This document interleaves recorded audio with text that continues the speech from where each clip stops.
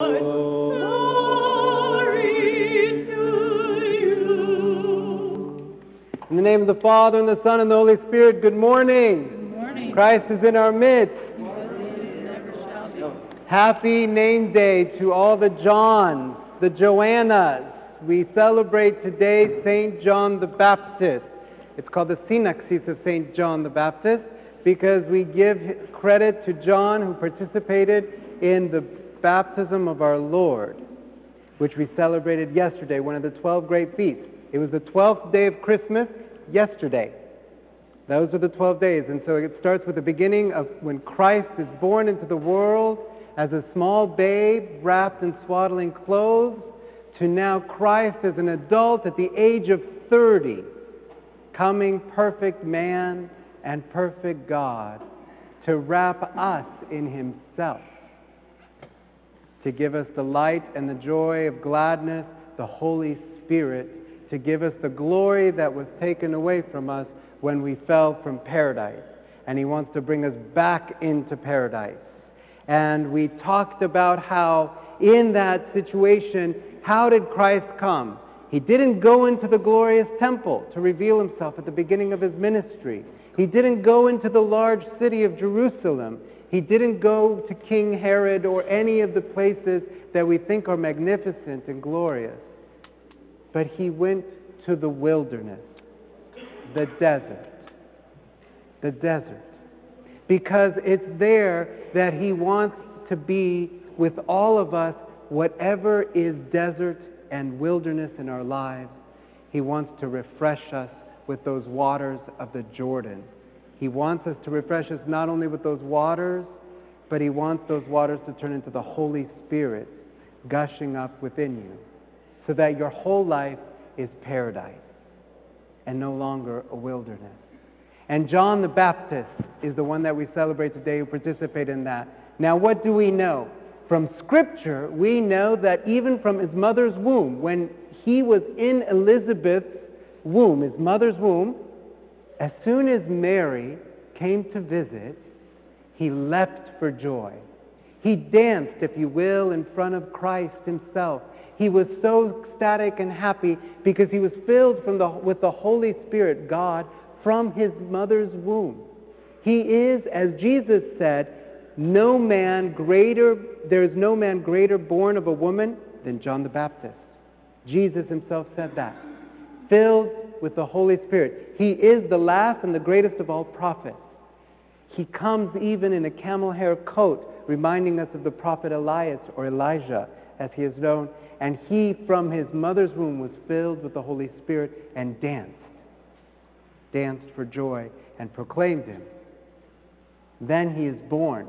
He is born 6 months before Jesus. This is now according to our oral history and some written history outside of Scripture, which you and I are blessed to know about because we are Orthodox Christians. And as Orthodox Christians, we go back to Christ and his apostles and everything that was there. And so we know from tradition, because people ask, what happened to John? Because we know that when all the babies were born around Jesus' time, all children 2 years and younger were slaughtered by Herod, right? John the Baptist was around the same age. John the Baptist was 6 months older than Jesus. What happened? Well, truly Elizabeth had given birth to John. And his father was who? Anybody know? Zacharias. What was Zacharias? What was his position? He was a priest. Very good. He was a priest of the temple. And so everyone knew that Zacharias had a son, because he himself being a priest of the temple, of course people are going to know. So what happened when all those soldiers sent by Herod went looking for all the children? What do you think they did? They went to the temple and they were Zacharias, where is your son? And Jesus even talks about that in Scripture. Between the holy place and so forth. In the temple, right there at the temple, he refused to give up the location of his son. And Zacharias died for John the Baptist. And Jesus refers to it in Scripture. in a cryptic form. And we know the full story. Elizabeth runs to the desert.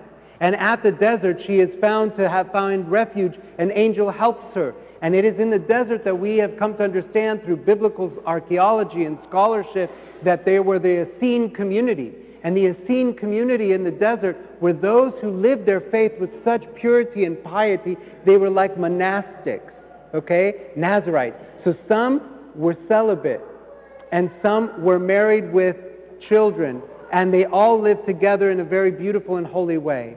And John the Baptist was raised there by his widow mother, and was protected by the Essene community, and grew in stature and wisdom and grace.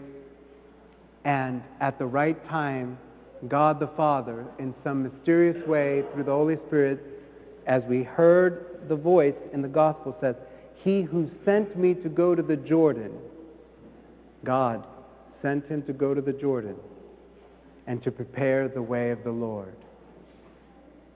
When he first saw the Lord in the womb, he danced. Now he's preparing the way of the Lord. And he's not going to the temple. He's not going to Jerusalem. He's going into the wilderness to a river.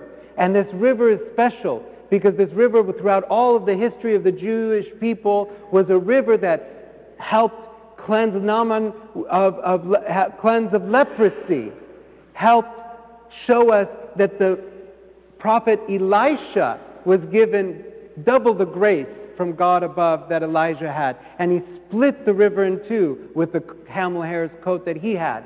Here it is at the river that he is preaching. And he is preaching and he is saying to you, the kingdom of heaven is at hand. And all of you that want life but are obstructed by that life, that paradise, come here and let me wash you and give you a new start. Because what is it that blocks us? You know, this is the beginning of a new year, and I always reflect upon how God's providence is truly amazing. He knows everything. We have our feast of Christmas, we have the feast of Theophany, and he knows that in our secular world, or this world right now, we'll have January 1st, we'll have the beginning of the new year in between. And he knows that we're going to come to the end of a year and reflect, and we're going to come to the beginning of a new year and maybe bring out resolutions and try to change. And isn't it beautiful that the bookends, or the two ends, the holy, holy holidays and feast days between what we celebrate as the new year, which was the circumcision of the Lord, where we circumcise our heart, that he gives us this opportunity. He says, come, let me give you those waters. Let me refresh you. Let me wash away your sin. Let me give you everything that you need for life. For that which was dry and parched in you, and that which is no longer satisfying in you, can become satisfying and can become full of life. Let me give you forgiveness. And so John the Baptist is coming, and all the people that want to change go to the wilderness for better. And all the people that are willing to say, yes, I'm not perfect and I've sinned, come to the wilderness. All the people that admit whatever has hurt them in their life, come there. All the people who can hear the conscience of God crying in their hearts are there. I was saying that John the Baptist's voice, if anything, is the conscience of God's voice. The conscience that we all have, and God's voice crying within, saying, I'm wrong, I've sinned, or this is not right, and it's unjust. John the Baptist is that. We know that because we saw how he spoke to Herod about how his life was.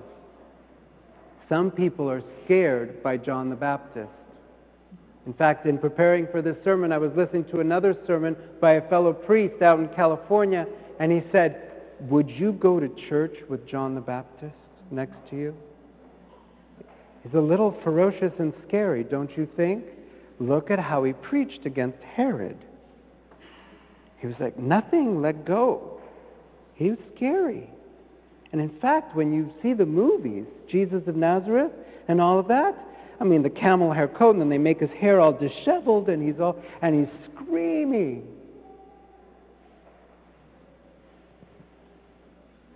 But this is the beautiful thing. That's only one part. One part. He is screaming out for justice and truth, which is what we all want. And when we come into the light of justice and truth, we all are accused too. And others are accused too. But remember, he's filled with the Holy Spirit. And the Holy Spirit, we say, Heavenly King, Comforter, Spirit of truth, present in all places and filling all things, the treasury of my blessings and the giver of life, come and abide in me and cleanse me of every stain and save my soul. Jesus Christ calls the Holy Spirit the other advocate. Jesus Christ says, I'm your advocate. I'm here to save you, not to condemn you. I'm here to love you, not to hate you. I'm here to give you back heaven and to bring you with me. And he says, and I will give you another advocate, the Holy Spirit, who proceeds from the Father. So Jesus Christ is showing us how now the two come together. Yes, truth, but with mercy and grace. Yes, truth, but now our advocate, which is why of all the places for God to send John the Baptist, he didn't send him as a Bible thumper in the corners of Jerusalem. He didn't send him into the courtyards of Herod's temple. He sent him into the wilderness by a river for people who say, wash me, cleanse me, forgive me, refresh me, give me new life. That's where God sent John the Baptist. He is all truth, but he brings us peace with God. And he lets us start over and change and grow with safety, security, and love. He is wise beyond all wisdom. He knows how the law comes all together, but it comes together at this river. Isn't that beautiful? Now get this. Here he is, and he says, I am baptizing you with water for the forgiveness of sins, but there is someone greater and mightier than I that will baptize you with the Holy Spirit. I'm coming and I am being your counselor, and I'm helping you, and I'm taking you into the river. Wash, be clean. But who will give you the Spirit inside and say that you are truly reconciled? God. God. And then this is the amazing thing. Of all the places for Jesus Christ to begin his ministry, not in all those places that I said before, in the wilderness, with the sinners who want to change for a better life. Today, this church is the wilderness. That font right here, if you will, is the River Jordan. We had the waters blessed yesterday and the day before yesterday. There are bottles here waiting for you to fill with this holy water so that you can take this water and you can drink this water. You can bless your homes with it, your cars, your workplaces, and to refresh yourselves and to know that you have something from God tangible to give you really what is the most important, that spiritual thing, those waters of baptism and grace and newness. This is for you. This is the wilderness, and we are with Jesus Christ, and we are awed with John the Baptist. Because John the Baptist, following God's will, is baptizing. and he sees Jesus. He didn't know. He said in the gospel, I didn't know who he was. Remember, Jesus and John the Baptist were separated. At 6 months, he left and went into the wilderness. I didn't know who he was.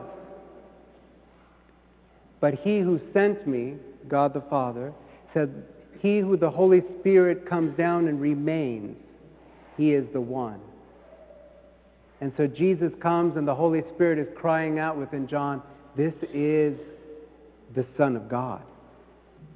And John the Baptist is overwhelmed and amazed, and he shrinks back and he says, I should be baptized by you, and you ask me to baptize you? I should be baptized by you. You are God.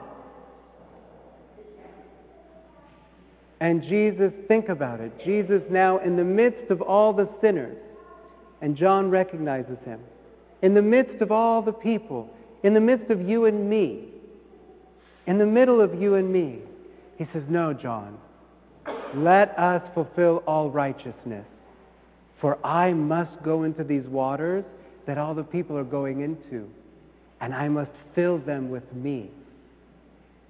I must fill them with me, so that when they go into the waters, they get me, they receive me and the Holy Spirit.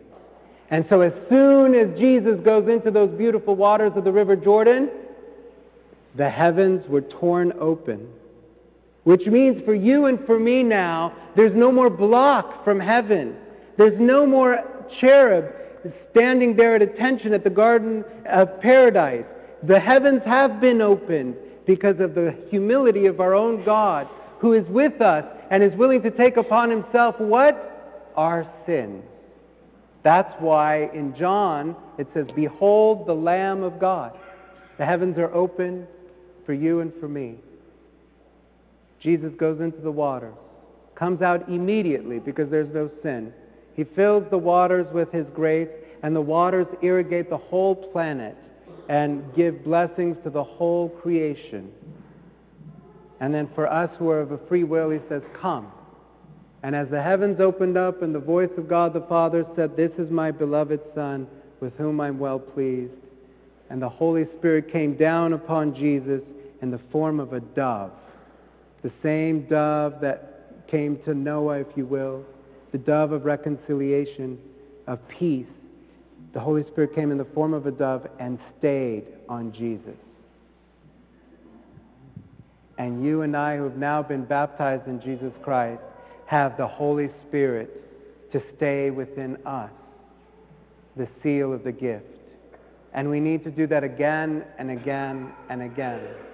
And he blesses us, and he blesses us in the whole year, and he blesses our homes and our families and so forth, and he gives us the waters, and he said, continue to do this. And so we continue every year. The same prayers that were used at your baptism were used to bless this water, and more so. And the same John the Baptist who cries out in our consciences helps us to come into peace and say, let us continue and endeavor together to repent, to change, to keep growing in the love of God, to do it with great safety and security and strength, to become magnificent, to actualize our full potentials. Let's see where God is taking us this year. Let us wash ourselves again and start anew. Let it be a blessed and new year. Let us be washed clean, and let us allow God's light and then the Holy Spirit to keep gushing like rivers, rivers of water. In the name of the Father, and the Son, and the Holy Spirit, God bless you. Happy New Year. Happy New Year. And happy name day to all the Johns and Joannas.